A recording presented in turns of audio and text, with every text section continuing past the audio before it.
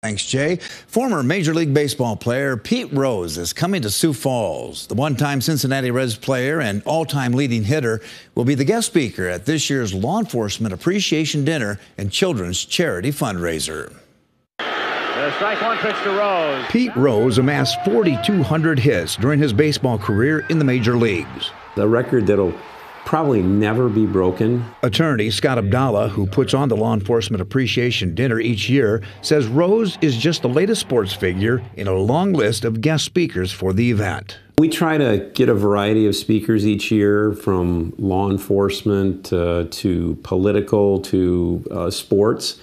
And so this was kind of the year that we were ready to have a sports figure come back, and we decided that Pete Rose would be an interesting person for everybody to meet. The dinner is now in its 42nd year. It was started by Abdallah's dad, Gene Abdallah. I was 14 years old when he first founded this event. I had a full head of hair at the time, and he was a big thinker, always a big thinker in his life.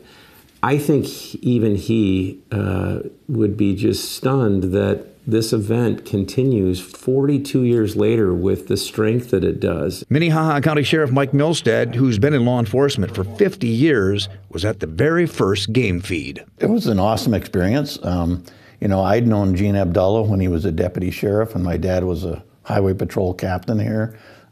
They were friends of the family, and so when Gene took this mission on, you know, to support children's charities and to support law enforcement, I thought it was awesome. Abdallah says his dad had a vision to bring the community together to thank and honor law enforcement, but also raise money, lots of money. It's in the millions, and I think what's really incredible about this charity fundraiser is we have a waiting list, and there are nearly 2,000 people that attend every year, and we don't have a single ticket left to sell. And Abdallah says even Pete Rose would agree. That's a home run for the community.